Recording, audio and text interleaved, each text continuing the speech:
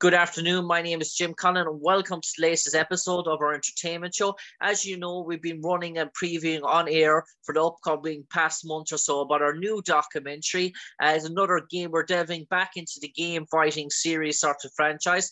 Previously, we've done documentaries on Street Fighter and Mortal Kombat. Our Mortal Kombat documentary was voted the best new Mortal Kombat documentary in the past 20 years. Featured numerous actors from Michael J. White to Joel McHale to numerous actors that have played characters in Mortal Kombat from all the movies like Chris Casamassa down through the years. So we're delighted to premiere our new documentary. It's Tekken documentary. And so far we've spoken to a number of actors who have appeared in the Tekken movie and the gaming sort of movie and voiceovers as well. I'm delighted to be joined this evening by one of the original pioneers of the Tekken sort of franchise back when it was in the early days of the PlayStation and Xbox. She voiced over some of the most prominent roles in terms of the fighters within the Tekken industry. The one and only Lisle Wilkerson. Lisle voiced the roles of Nina Williams and not only the only one and only Christie Monteiro, as we know, was played by Kelly Overton in the Tekken movie in 2011. So, Lisle, can I ask you, obviously a renowned voiceover actress as yourself, in terms of Tekken, when it came to your doorstep back in 2001, I believe was the first Tekken game for you, Tekken 4 in 2001, back around the year of sort of 9/11 and sort of such. How did it sort of come to you in terms of Tekken at your sort of doorstep? Had you met many years in the industry at that stage in terms of voiceovers, and had you done similar sort of fighting sort of game sort of roles? And in terms of the audition process, was this something that you sort of knew hard about the script, or was it very still hush hush? So when I was auditioning for Tekken, so first of all, I got my roles in Japan because I was working in Japan. I grew up and was working in radio in Japan for quite a few years. That led to me getting a lot of voiceover opportunities with some, big agencies in Tokyo. And one of the agencies was doing a lot of work with video games. And they're the ones that brought me in for Tekken. They also brought me in for, some other stuff like Virtua Fighter and, other, I consider kind of retro, iconic titles. But Tekken, the audition process was very similar to how things were done in Japan back in the day, where you have an agent and you give them your demo tape. This just dates me right here because, of course, nowadays people don't even use cassette tapes, but back then it was a demo tape, and our agent would send it out to the game company or whatever. And then they would, sift through all the tapes, listen to them, and then figure out which voices they thought best matched the ones that they were looking, the characters that they were looking for. So that was how I got my first role, which was, Nina Williams. Kind of a funny thing, though, about Nina is back then I was also doing a lot of boxing, for working out and whatnot. And I was working out with a trainer. And I still remember when I went in to record for Nina for the lines that I had just finished doing a boxing session, right? So I show up on my really cool dirt bike that I had in Tokyo that was like leopard print and red. It was like a really cool bike that I shuttled around all over Tokyo. And then I also had these big leopard print gloves that were like thrown around my shoulder. So I'm walking to the studio, and just as I'm walking in, the people from Namco Bandai were arriving to do the session with me, right? And I remember that when I walked in, they're like, "Oh, Lisa-san, you were like Nina-san!" And they just thought that was the funniest thing.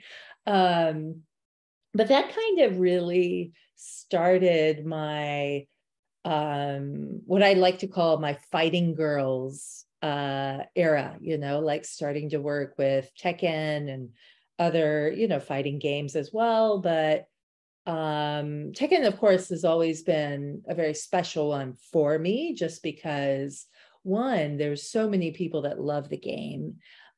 There are a lot of people that Tekken is their childhood, like they played it, they went to the arcade.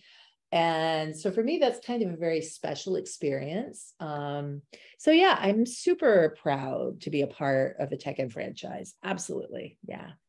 And Lisle, in terms of the characters, obviously there were animated sort of drawings at the time.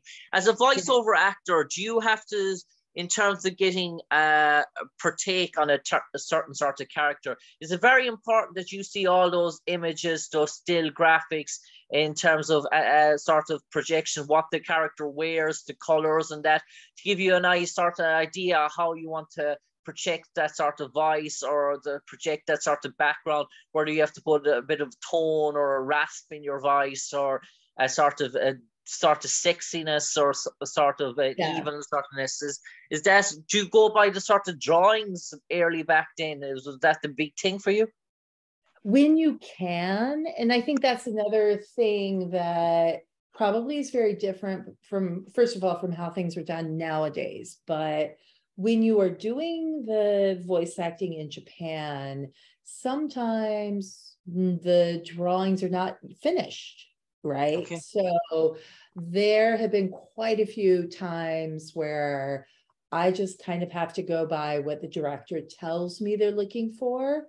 So usually what happens, the process, and this would be probably with all my games, but usually, I mean, Tekken, it's been established for a while. So I did know what Nina looked like, and she was my first character. So, and they had an idea of what quality they were looking for, the sound. So, like the low rasp, whatever, what would happen. And this was with Christie Monteiro as well, where I went into the studio and then gave them several voices. And then they're like, okay, that's the one we want. And then we just went with that and then continued. It's not, sometimes depending on the director, you're able to have a say in what you think the voice should be, but usually they're the ones that know what they want and they want you to deliver that, right? So I try to be as directable as possible, and it's usually a process. It's like you try to figure it out. Well, how about this voice? And they're like, no, a little bit lower. So I'm like, okay. And then I do a few more, and then they're like, okay, yeah, that's what we want. So yeah, it's kind of a process for sure. I do love having drawings, obviously, because you get a better understanding of what the character's like, what they look like and their movements and whatnot. So yeah. And I suppose, Lisle, starting off back in 2001, obviously the animated sort of stories around those games was it was more about the sort of fighting. And as we know, as the backstories went on, with the years went on, obviously the animated story became more and more, to the point where it was almost like a film. Like if you take out some of the fighting scenes, in terms of YouTube, and you just watch the cut animated scenes of, say, some of the new Tekkens or Mortal Kombat, they go on for like 3 hours in terms of the sort of story, sort of acting. So starting off in 2001, in terms of shooting, in terms of production, could you go in there and say voice Lisle voice the role of Nina Williams in 2 or 3 days in terms of that, and wrap up in terms of production? But as the years went on, did they become longer and longer? No, it tends to be with video games. I usually find we finish in a day. So we do everything, all the voices, like all the attacks, everything is usually done within a day, like half a day. So we just spend 5 or 6 hours just knocking it out. I think the only one, and this would go with a lot of other video games I've done as well, I think the only one that really went on for a very long time would probably be the Shenmue franchise, when I was a part of that. And that went on for maybe a month and a half. But video games tend to be actually quite quick. When you're doing the voices for video games, you usually get a list of what they want from you. Unless it's more like a Shamu style video game, usually they are it's very quick in finishing the recording. And I suppose some of the catchphrases for those characters, do they always sort of stick with you in terms of going forward, as you sort of hear a particular word and you sort of, that rings a bell, or that sort of, you can't not think of that word, but think of that sort of person, no matter where you are, or no matter who mentions that word to you. You might be in a cafe sitting down with friends and someone mentions, so in a normal conversation, straight away your head goes, Nina, Christie, because that word sort of strikes that sort of nerve with you in terms of remembrance of their character. Yeah, especially because there's some lines like the one with Nina, where she's like, isn't it past your bedtime? Which, all parents say to their kids all the time. So when I hear that, I'm like, ooh, that's a Nina line. But yeah, no, absolutely. There are a lot of lines. And I really like how, with Christie, she's got her own individual personality and style and character that's very different from Nina. I think that personally, I would probably say some of the ones I think that Nina says, like, maybe I have like a similarity to her character in many ways. But I think, like I sometimes hear some of the lines, I'm like, oh, yes, I know that line. That sounds familiar. And I just actually got back from Saudi Arabia. I was at a big Comic-Con there. And Saudi Arabia is a huge country for Tekken. Like a lot of the people there grew up with Tekken.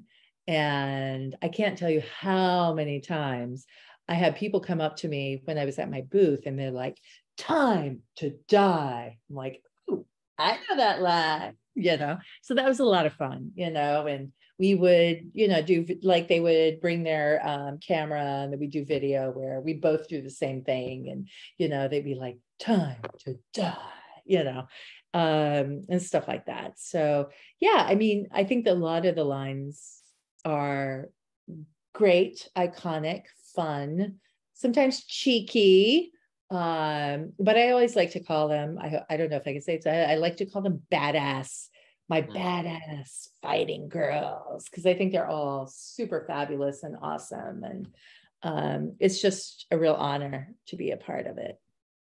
And I suppose, Lisle, in terms of the run-up then to the big Tekken movie that came out in 2010, in terms of the producers and the directors obviously doing the research and looking back at the old sort of Tekken games, the video games, did anyone make contact with you in terms of some of the characters, in terms of maybe actually helping out the actresses that would play the role, in terms of your sort of thoughts on the character and how you sort of voiced them, and how maybe that you could give them insights in terms of maybe when they're sort of casting who they wanted in the sort of movies, or did anyone sort of reach out and just after, in terms of research, in terms of looking back on Tekken when they were making the movie?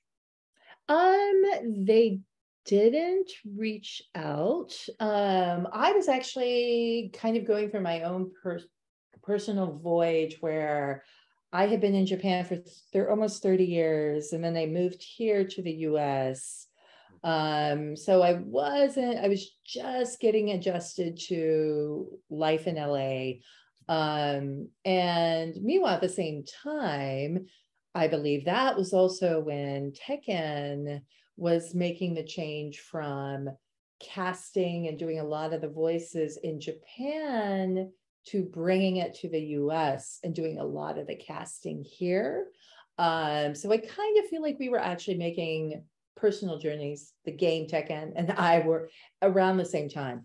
But usually I think when they do projects where, it's obviously affiliated with the video game and there's the characters and a lot of the story are very similar to the game or come from the game, but a lot of times when it's a movie or if it's a TV show or something like that, they will use, a lot of times they want to use a very different cast. And they also use a very different group of people in creating the show or the film. So I don't know if that's what happened, but no, I was not asked to be a part of it. I did watch it though. There was an event not too long after the Tekken film came out or movie came out, and I got to watch it with some friends of mine, and it was interesting to see. I was like, oh, there she is. There is Nina, or so it was cool. It was cool to watch the movie, but unfortunately, I wasn't a part of it. And Lisle, when you saw the sort of romantic scenes between Christie Monteiro and Jin and her outfit and the sort of character, and obviously that's sort of different into obviously you're portraying these sort of fighting scenes and fighting emotions. Were you sort of amazed by seeing the character sort of backstories in terms of movie, especially Christie, who had a big sort of massive backstory in that sort of movie? She was upright and center in terms of one of the main sort of stars along with Jin in terms of that movie. Did that catch you by surprise in terms of how they put a huge, more of a backstory to her rather than someone like Nina? Yeah, absolutely. I think, Christie is, I mean, like when I do any character that I do, I never get to really see a soft romantic side to them. Right. So something like that is kind of weird to see, it's almost like, oh yeah, because I guess that would happen because, I mean, she's human in the movie, so of course she would have feelings for someone or something. It's just, for me, it's kind of weird because I just always come mostly from that whole, like strong fighter spirit, but then also obviously there's a lot of vulnerability, and there is with every character I've done. And so seeing something like that where it's like, ooh, lovey, it's like, oh, okay, yeah, that was different. But yeah, I like seeing that kind of stuff too, though. Yeah. And Lisle, then obviously in 2012, Street Fighter versus Tekken, the Vita, the animated series came out. Obviously, then you got to voice Christie Monteiro in terms of a cartoon at animated series. Was that exciting? Was that sort of different challenge? You're gone from the one line sort of words now to sort of a team, a plot, a beginning, a middle, a sort of end. And how did it solve? Obviously, the definition of her character must have changed completely then from what the video games in terms of it was more story orientated.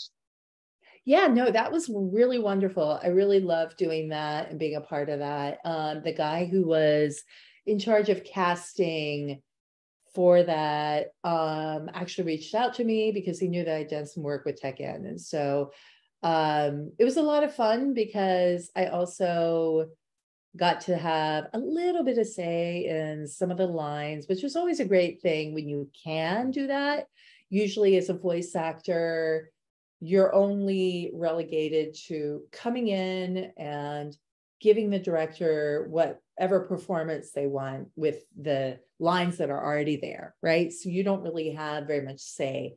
But with that, there was actually almost a bit of a process where he would ask me, so how would you word this if this were you? And I would give him like a couple versions, and then, we would record those. So that was a really cool project to be a part of.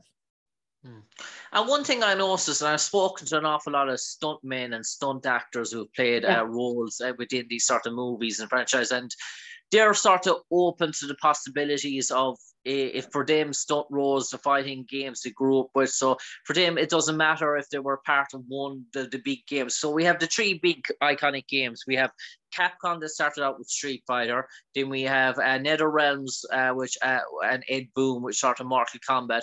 And then we have Namco with Tekken.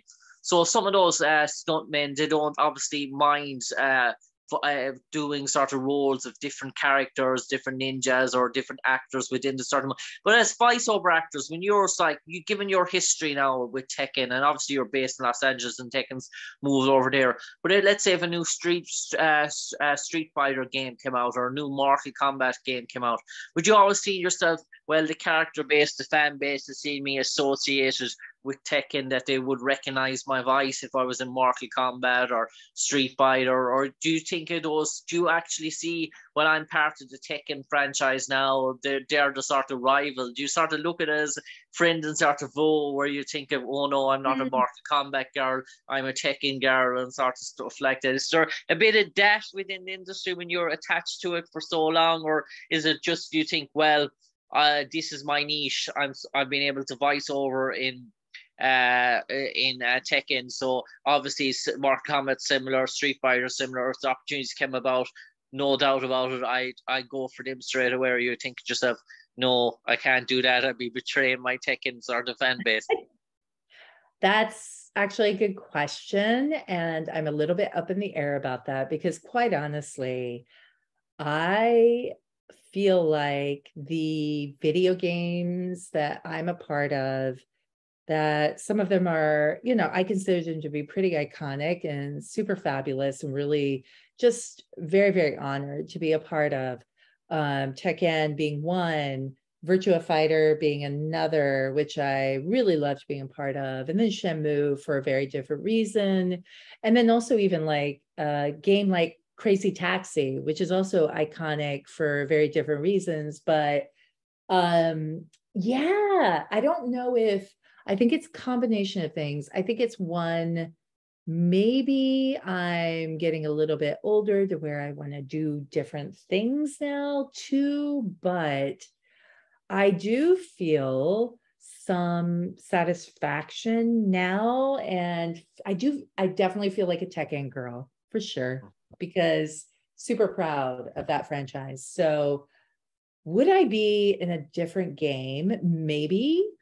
But I might also not, just because I like the games that I've been in, and that I feel like they're great representations of me. And so I've kind of, morphed and or whatever, I constantly, I try to always be growing, like work-wise, personally. And I feel like, okay, I've done that part, love that part of my life, but I want to do some other things. I want to challenge myself in other ways. And so there is a part of me that, might be like, no, I think I'm good. I think what I've done, I think the games that I'm associated with, I'm pretty proud of, and I'm sticking to those.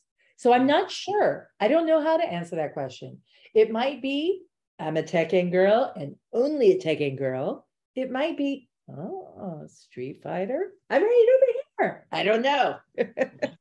And Lisle, in terms of looking at some sort of the movies and sort of such, in terms of branching off, and obviously Tekken is so bedded with the Nishima characters and the sort of background in terms of that, and Jin Nishima and Jun Nishima. But sometimes when you look at some of those other characters, you think to yourself, well, like in terms of Tekken, the Brian Fury, the Sergei Dragunov, the Rojo, that there's opportunities for sort of a spin-off to look at different characters, or even do sort of an animate or a web series in terms of looking at away from the Nishima as the sort of central point in terms of the other characters' journeys and sort of backstories. But do you think always that it'll be always focused around that sort of Nishima angle in terms of the Tekken name, or do you think it's a case where maybe there's opportunities but it would be called something else apart from Tekken if they were used something? I have no idea. I don't really know what I don't know. I mean, is there opportunities for something like that to like branch out and have it be Tekken characters, but have their own story, their own origin story?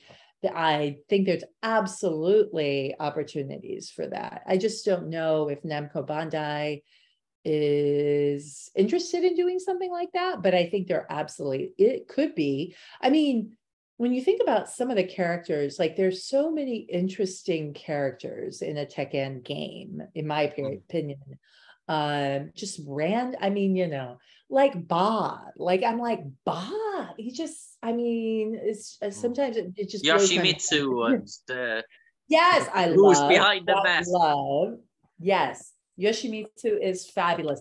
And you can tell like they've not only got obviously their own unique style, personality to them, but also their tricks and all the things that they do and all the accessories that kind of come with them are very individualized. So is there room to have something that is related to Tekken, but not called Tekken? Absolutely. I think totally. And there's a lot of great characters. There's a lot of wealth of characters in there and material that you could use. I just don't know if Namco Bandai would do something like that, but yeah, absolutely.